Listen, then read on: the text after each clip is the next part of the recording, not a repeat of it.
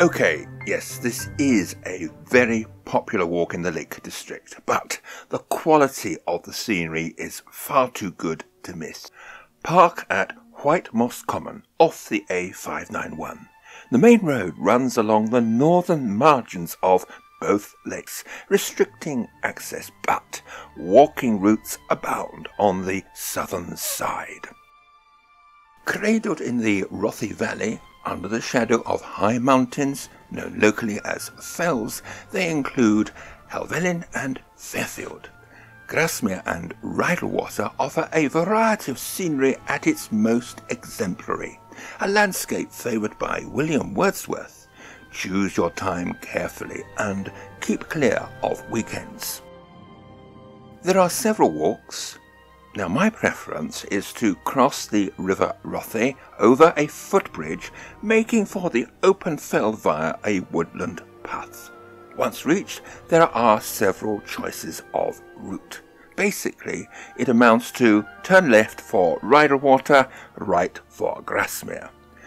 A public path runs along the entire southern length of Rydal Water and most of Grasmere. Because of high fells, some reaching more than 2,500 feet, a wide-angle lens is essential if you want to include everything.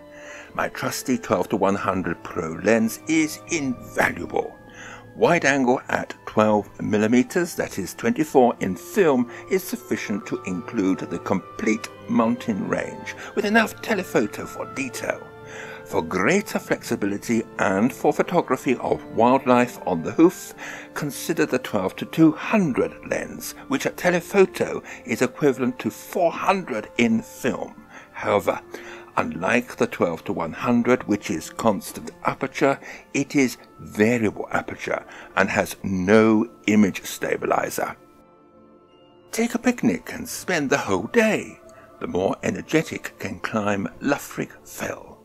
At 1,101 feet, it is modest in height, but you get some of the best views of the 3,000 footers across the valley. My favourite viewpoint is White Moss Common on the other side of the main road, accessed by taking the old road for Grasmere. It is marked on Ordnance Survey Explorer Map OL7, and you get 2 cracking views for the price of 1. But after the road, it is rough underfoot, especially in summer.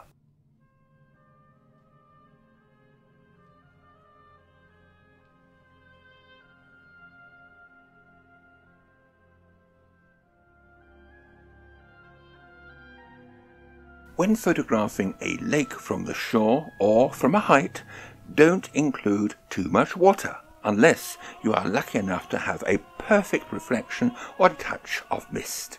To achieve this, you will need to have a knowledge of weather forecasting in addition to photography.